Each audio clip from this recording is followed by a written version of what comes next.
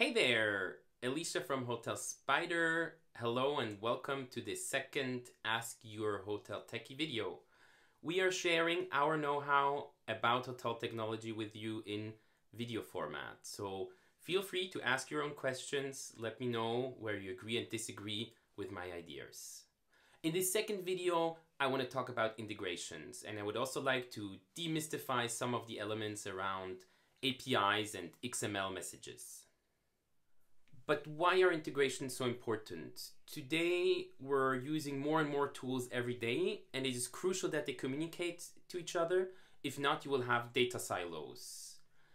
That means that you will have duplicate content, duplicate information in many different systems, and you will not be able to automate any processes. You will have to enter information manually over and over again. I came across an interesting study by Fule in 2018. They asked hoteliers but also suppliers what their biggest technology challenges are at the moment, and the number one answer was integration between systems. That shows me how crucial integrations are, but also that hoteliers realized the importance of them. So let's go look at some of the details and terminology. API stands for Application Programming Interface. So it's an interface or a connector for an application or a software that has been programmed. So an API is basically the part of any software or system that lets it communicate with the outside. Let's think of any software or application as a database or as a big pot of information. If you don't connect this pot with anything, there will not be any exchange of data automatically. So all data that gets into that pot needs to be put there manually and also taken out manually. An API lets you connect two different pots with each other. So let's say this pot is your PMS and this one over here your booking engine. Your PMS already knows what rooms are available when. So rather than inputting that data again into your booking engine, you can connect them over an API that lets them communicate with each other, and your booking engine will always know the availabilities that are in your PMS. When now your customer goes and searches for rooms in your hotel, he will see all the available rooms that your PMS communicated to your booking engine. And reverse, the guest enters his information, his details when he makes a reservation, and that information doesn't have to be entered manually again in your PMS, but it can, through the same API, be communicated back to your PMS system. Developing an interface. There are two major steps to developing any software interface. The first one is you need to connect the two systems, and the second one, you need to get them to communicate with each other and also understand each other. The first part, connecting them, let's go back to our example of the pot. You have to find the right pot, and we're talking about one pot out of millions and millions of pots all around the globe, somehow connected to the internet. Once you've found the right pot, you have identified yourself, you have passed his security, his firewall, then you can actually start communicating to each other.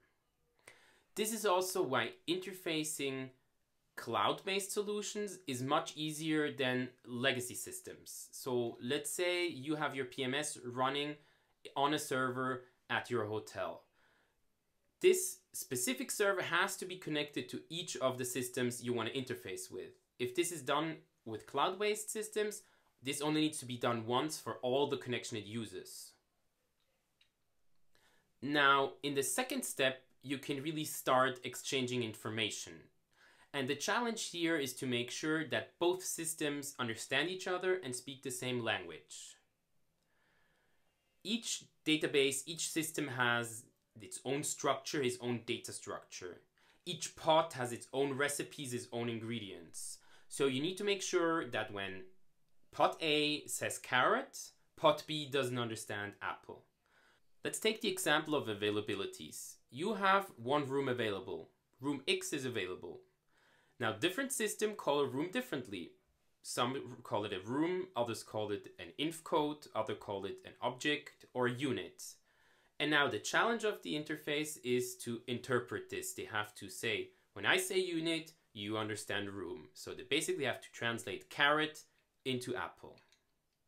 Standards can really help here, because if two systems already speak the same language, that really makes it easier.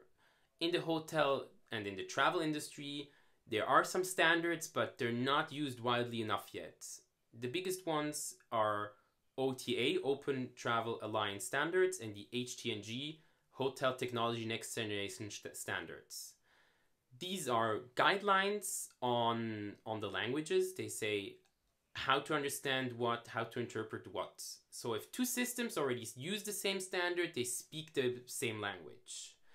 Then you might still have to compensate for some dialects, but big picture, they will understand each other. In the travel industry, we use a lot of XML messages to exchange information over APIs. XML stands for Extendable Markup Language. The important part here is language. XML is just like a normal language, just this one is being used by computers to communicate over the internet. As any language, XML has a clear structure and defined rules and grammar on how to communicate. But let's look at a specific example. Here is a reservation from Mr. Jonas. If you look at it like this, it can be really overwhelming. But if you know the details you're looking for, it's really easy to find them. So let's go zoom in a little bit. Let's go just look at the guest. If you've zoomed in, if you look at the details, it gets much easier to already see some of the elements you know. Name, phone, city. If you look at a small and focused detail of an XML message, you can very easily see what the computers have been communicating about. Next time when a provider asks you for an XML log or sends you one, you know a little bit more about what they're talking about and what they want to see. It's really the only way to verify and analyze what happened and what the system exchanged. Was there an issue connecting to each other? Could they not talk to each other at all? Or was there a bad response? Or was it just simply that they don't speak the same language? Was there an error in how the message is set up? I hope I was able to show you why interfaces are important, how they basically work, and that you don't need to be intimidated by a language that you don't speak fluently. Let me know what you think. Let me know what other topics might be interesting for you. Like, share, and subscribe. This is Ask Your Hotel Techie. Thank you very much for your attention and stay tuned for the next video.